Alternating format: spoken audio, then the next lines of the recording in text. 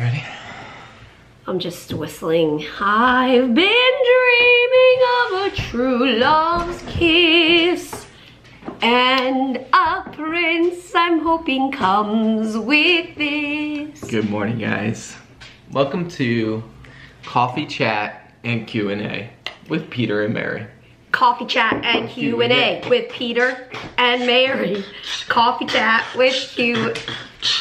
What is it? Q&A? With Q&A? Yeah. Coffee Chat and Q&A. I think that's what it is. Ali, oh my gosh, I love this. Look, you can see his tail. Oh, it looks like it's your tail. That's hilarious. I'm gonna get you. All right, let's hear a question. Mary asked for questions on her Instagram, @FreyLiving. Yeah, go follow over there if you want to see behind the scenes, random pictures, videos of toads, and more Ollie and Harry pictures and Q&A stuff. And it's kind of Mary's journal / blog, so like you get to also see inside her head sometimes. First question, what is your favorite thing about living in North Carolina? Ooh. Ready, set, go. Everything? Well, the people. My mind goes to the people. Yeah. Yeah. But I mean, I feel like the people could be anywhere, you know, like it's not specific to, yeah. But it is. We really love the community of people around us. I think we feel, would you say we feel more connected to community? Well, my health is such that we are able to be much more connected. But I think the way that we've always said it is no matter where we live, we love the people, we love the place, and we learn the things that we love about it. And that goes for North Carolina as well. We love it. But the weather is pretty stinking awesome. Except, I mean, I mean, right now, middle of summer is a little hot. It just means that we're spending more time in 30 minutes at a time outside instead of 3 hours at a time. But I feel like that was true in Massachusetts too. Yeah. Maybe not as intense though. Yeah. Anyways. We love lots of things about North Carolina, including the weather and the people. I don't remember seeing Peter use his drone since you delivered donuts. Is the drone still around? Did it have an accident? Well, so here's the story on the drone. I made that video during beginning of pandemic, so it was probably May-ish that I delivered some donuts safely to neighbors via drone, and the FAA commented on our video. The Federal Aviation, what is it?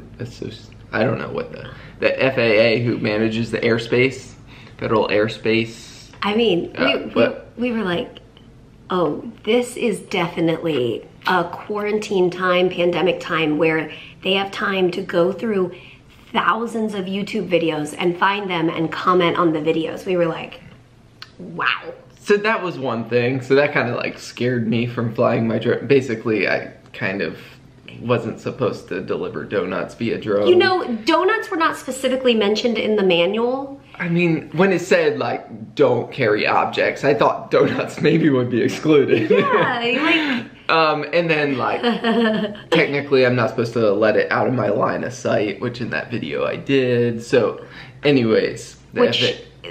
Anybody who flies a drone allows it out of their sight. Anyways, so the other reason you have not seen the drone is that laws have changed since I first bought the drone. And technically, because we make a living here on YouTube, to be legally use footage from a drone in our videos, I need a commercial flight license. I just found this out. I was like, oh babe, something about the drone, something about filming, and he's like, so they changed the law. And I was like, so, oh like, my goodness. Technically, like, I still view myself as a hobbyist drone pilot. It's not like I'm trying to like make money from my drone flights. Right.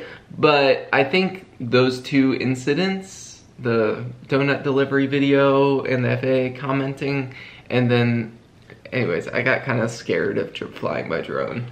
And so I still have it, and I haven't flown it in a while. Also, we live really close to an airport. Yeah, but technically I'm in a safe zone.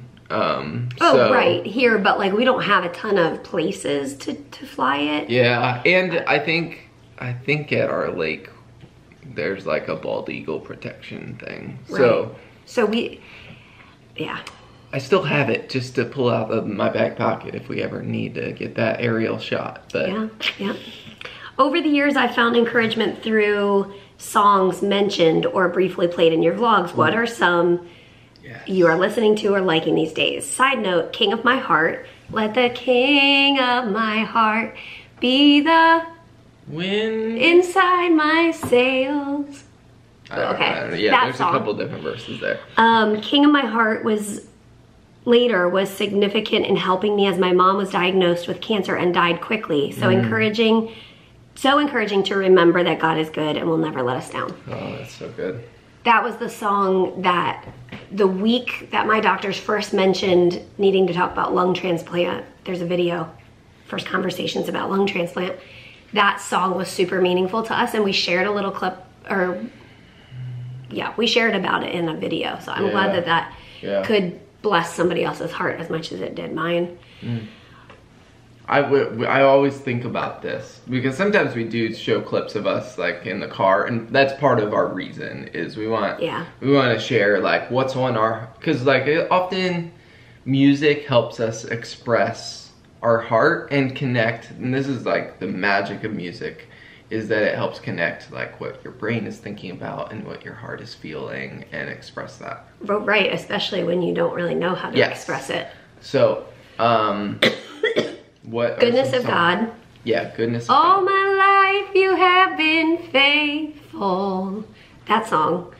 I think that one is especially meaningful in this season for us because it's this recognition, all my life, God, you've been faithful. So like the past 10 years of Mary's disease progression, God has been faithful. And then the line, with every breath that I am able. And it's kind of like this recognition of this new season of health. Yes. And even in the like lower lung function breath that I am able, I'm gonna sing of the goodness of God. It's just like God is good all the time. Yes. Okay, so far we've listed one song. Resonates. Okay. Categories. I've really enjoyed like some of the broader categories. We really like Maverick City music, and what is one that we've been listening to? The last few days I've listened to Mighty One, but there's one Wait For You by Maverick City Music that it's really good. So typically if you put on a song like Maverick City Music, what was the one you mentioned? Wait For You? Mighty One? Mighty One. Then whatever platform you're on should give you recommendations that are like that. That's our recommendation. Yeah. All right. When will you be able to get your new lungs? So if you are new around here, or if you tune in once in a while, I'll give you a little like abbreviated version of this. You guys might know that we came to Durham, North Carolina. We thought we came for a double lung and liver transplant. I was evaluated 2 years ago, and they basically said, you're not ready for it yet, but we think it'll probably be soon, and if you can, I'd go ahead and move here. We moved here, and we were glad to move here. It wasn't like, don't make us. It was like, okay, this is the next step in our life. We moved here, and as we soon realized, Trikafta works for my body. Which is a new medication. Yes, thank you. A new groundbreaking medication, and it has changed the trajectory of my life and my health. So instead of needing a double lung and liver transplant in months, it will most likely be years. It might be decades. We don't know. And so all we know is that Trikafta has given 2 years of stability. It didn't cure Mary CF or the disease progression. She still has a lot less lung function than a normal person. Right.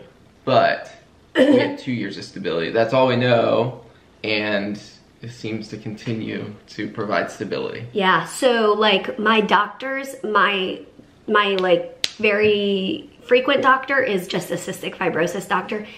And I also have a team who is a lung transplant team, but I haven't seen them in like 18 months. And they will follow me from a distance until I get closer to needing a transplant. And side note, transplant is a last resort option. It is not a cure, and it is not a guarantee. And so we want to kind of frame our minds around that is a last resort option, and if that becomes an option, we are grateful for that, but also we hold the like severity of it and the seriousness of it, knowing that there's no guarantees with it. Yeah, so, and just to like, I feel like this might be helpful to say what Mary has right now is much more desirable. It's not like Trikafta is putting off something that we want. No. Yeah, so like, just because I think some people might have in their mind like, oh, so you weren't able to get the transplant because of Trikafta. It's like, no, this is better. Yes, yeah. So with transplant comes a whole new set of challenges, including, I don't know if the word is like fighting off or like keeping at bay rejection. And that is a battle that my transplant friends and family battle that with grace and strength. And I know that their desire would be for me to wait as long as humanly possible until I step into that. And so that's where my doctors are coming from. We want to push it off as many years as possible. So that's I hope a quick kind of summary. I love your Q&As. What's your current favorite hymn or worship song or favorite of all time? All time? Oh. So we already answered a few of our current favorites. I don't know all time, but I love, what is, Okay, Ollie, just a minute. Yeah. He wants to go. What would you say, all-time favorite? Oh man, that's really hard. Okay, this is just something that came to mind. I don't know if it's my all-time favorite, but in the season, right before we had to move to North Carolina, and all this was swirling about transplant and picking up our life and moving and all this, the song that like really ministered to us in that was a song called "He Will Hold Me Fast" by the Gettys. And He will hold me fast, He will hold me fast, for my Savior loves me so. He will hold me fast. And like one day when we got the call that Duke wanted us to come in for a full week-long multi-organ evaluation, it like took us by surprise. I had worship practice that night at church, and we got there and we were just kind of like in shock. And we told the people who were on the worship team, and they prayed for us, and we sat in the pew. They played that song and we just like sat in the pew and cried. Because it's like, we know He will hold us fast. Yeah. And He did every single day. Just like that other song says, I will sing of the goodness of God. Yeah. And yeah, I think probably because of that moment with the worship team, and they sang that song, and just the reminders of truth, and like even like one verse of that song goes, when I fear my faith will fail, he will hold me fast. Like when I can't see what God's doing, he holds on to us and carries us. And we've just experienced that in so many ways in the last 10 years of marriage. Yeah. So. Last question. Have you ever been to Cleveland, Ohio? No. We've been to Cincinnati and lots of other places, but not Cleveland yet. Maybe one day. Okay, if you guys have any other questions, you can leave them in the comments and go to Instagram and let me know over there as well. Thanks for joining us today. And as always, we'll see you tomorrow. Good night. Good night, Poodle. Okay, we can go for a walk now.